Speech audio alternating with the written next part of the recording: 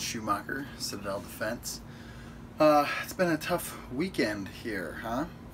I went to bed on Saturday night, and there was a pretty brutal mass shooting down in Texas. Last I heard, about 20 people had died and 26 were wounded.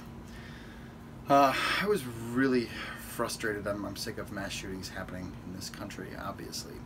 Texted my friends some thoughts about it, some observations, and then I wake up in the morning to another mass shooting that happened in Dayton, Ohio.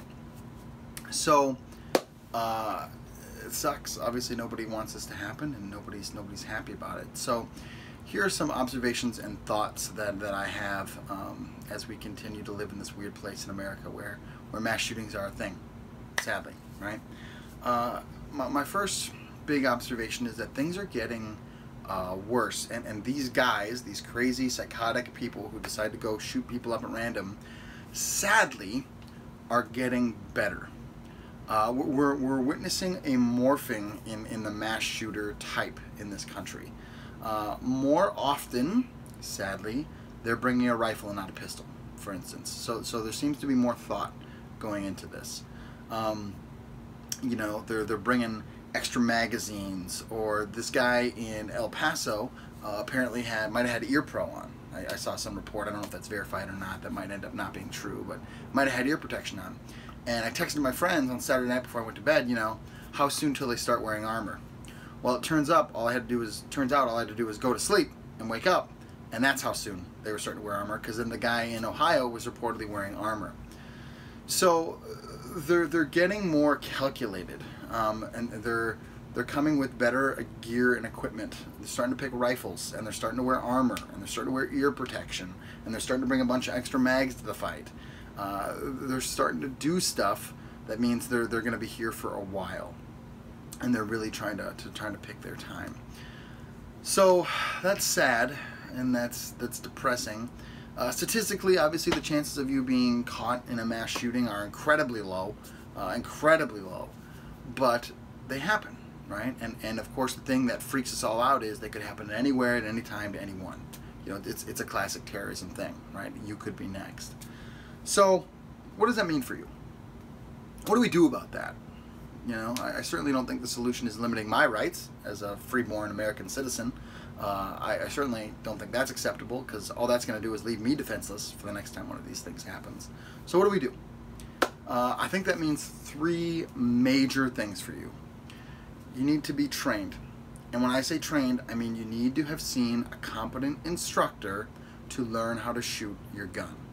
I don't think that means that, oh, I've been hunting all my life, or I've been shooting all my life, or whatever.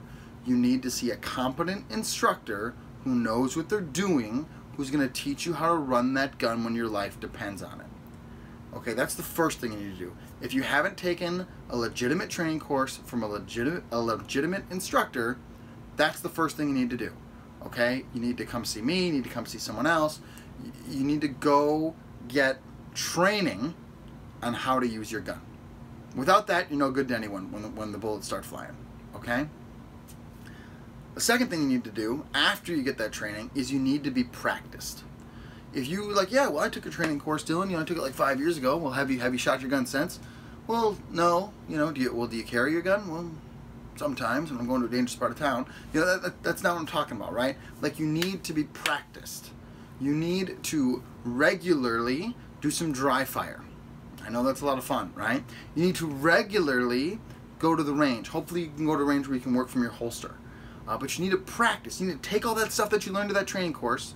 When you go to a training course, take notes, right? Then when you get back home, practice that stuff.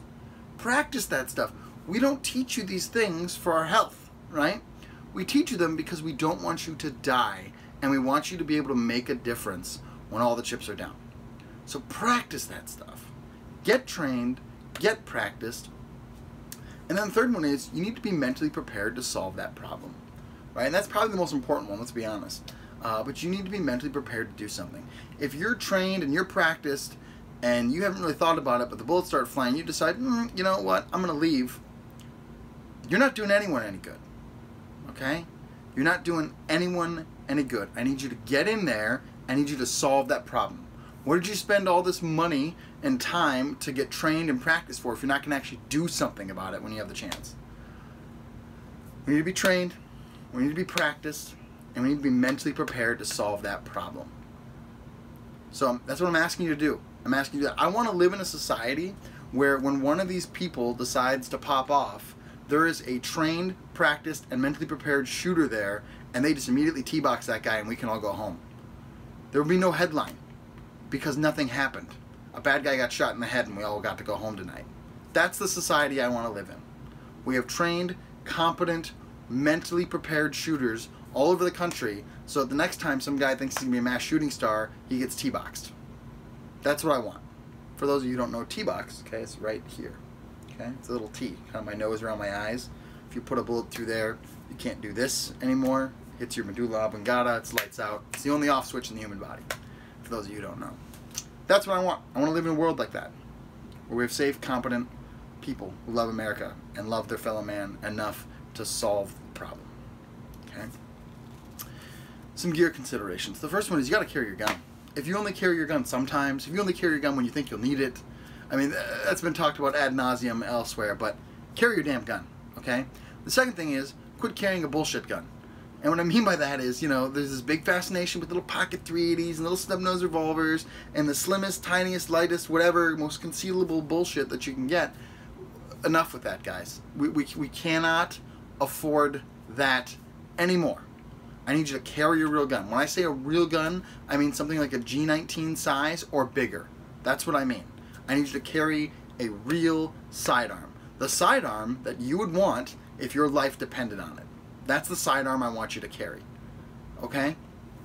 So we got to start carrying real guns. Don't give me this about I can't conceal it or it's not comfortable or I print or whatever. I haven't cared about printing for I don't know how many years. And do you know how many times I've ever been made for carrying my gun? Zero. Absolutely zero. Okay? So you need to carry a real gun. You got to do that. Some other things for you to consider about is you should probably bring an extra mag. If you're going to go through all that work to carry a real gun, you should probably bring an extra magazine. You might need it. You know, your gun might malfunction. You might actually have to shoot your gun dry. You know, if these guys are starting to wear armor and they're starting to really come prepared to fight, I would want an extra mag.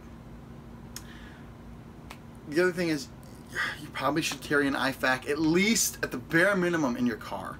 And in your car, I prefer to have like a full mass casualty bag, right? Like lots of tourniquets and bandages and gloves. Maybe a couple chest seals. Like that's what I want in your car.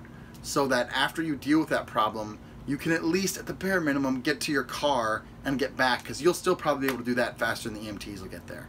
And if you can put some tourniquets on some people and save some people's lives, that's great. I know a lot of you guys might even carry tourniquets on your person. Even better. Even better. The last thing, and I thought about this one, is kind of a trunk gun or a cab gun or you know, kind of having a rifle in your car, or maybe an AR pistol or AK pistol or something like that, and maybe even some plates and stuff in there. And that's great. I mean, I'm not going to tell you not to do it. The problem, of course, is that when the shooting starts, you need to go like now. Like now. You don't have time to go to your car. So unless you're standing at your car and something happens and you can just reach in your car and get it and go, that's you know, that's about the only time that that's going to be useful to you, right? You know, people will be like, oh, I don't want to be confused with a mass shooter. Well, you might be. Okay, probably not. Hopefully, you're going to solve that problem before the police ever get there, because they are minutes away, and I need you to be seconds away, right? So we don't have time to go back to our car, but if you happen to be at your car by the time something happens and you can just grab it and go, that's one thing.